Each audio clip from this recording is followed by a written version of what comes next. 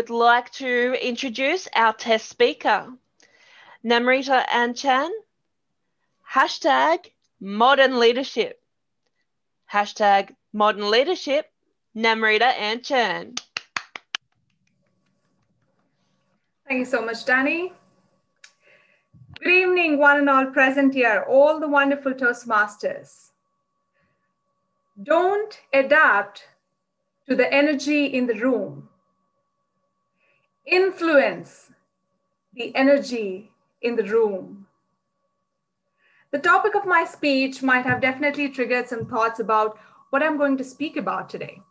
Yes, leadership indeed, but in today's world, which I think has changed immensely in the last few decades.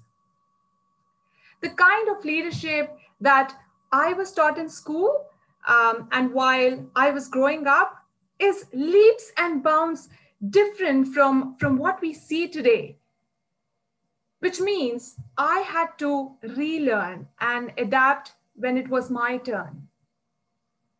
Now, there are two things that is happening here. And that's what I have observed.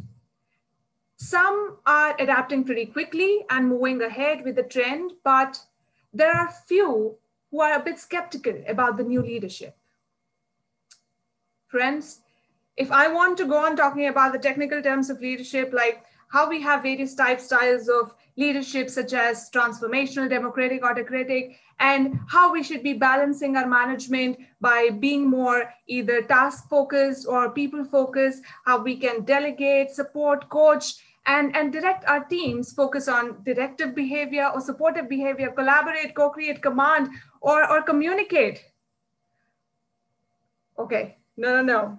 I don't want to do that today with my speech. Rather, I want to take this opportunity to share my thoughts about an empathetic leader and why, especially in today's world. And also how leadership has tremendously changed, yet there is this one thing that still remains the same and will so always.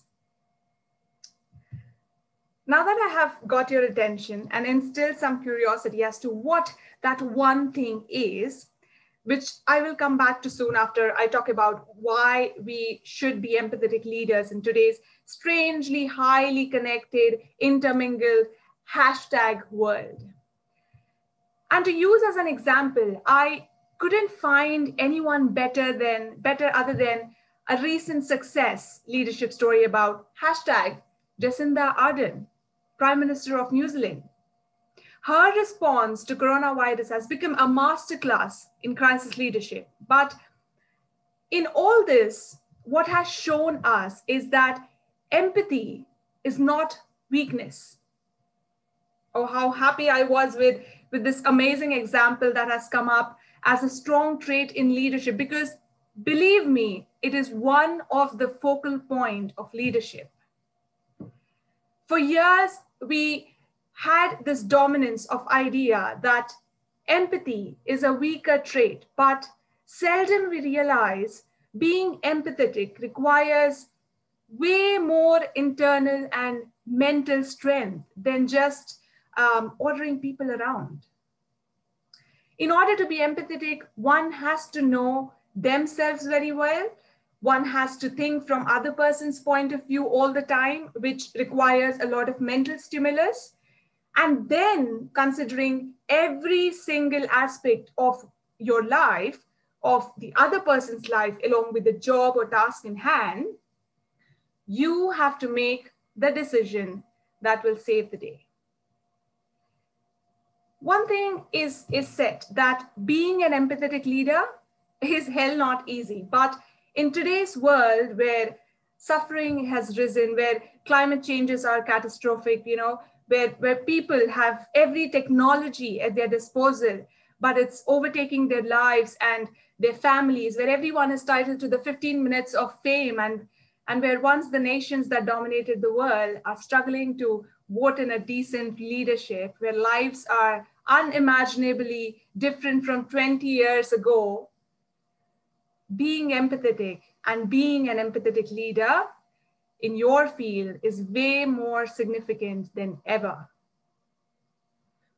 Now, I can go on talking about being empathetic and why and how, but as I promised, I would be sharing that one thing that still hasn't changed an ounce.